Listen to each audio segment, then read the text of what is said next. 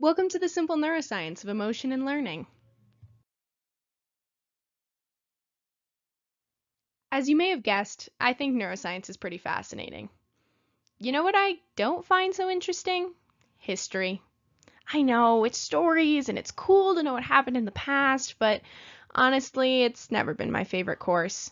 However, I have had some history classes that I loved, and it wasn't because I took a sudden interest in Civil War battle formations. No, it was because I had some amazing, engaging teachers that made me love their classes.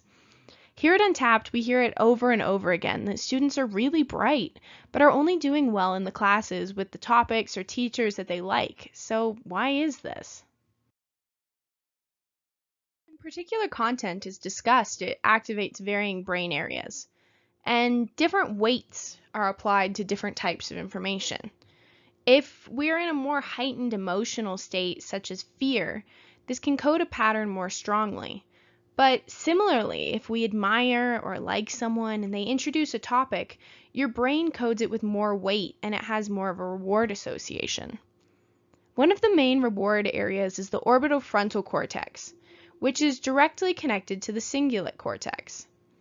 The cingulate cortex is often thought of as the bridge between the emotion centers and memory areas of the brain. So the signal is passed along this structure to the memory area of the hippocampus.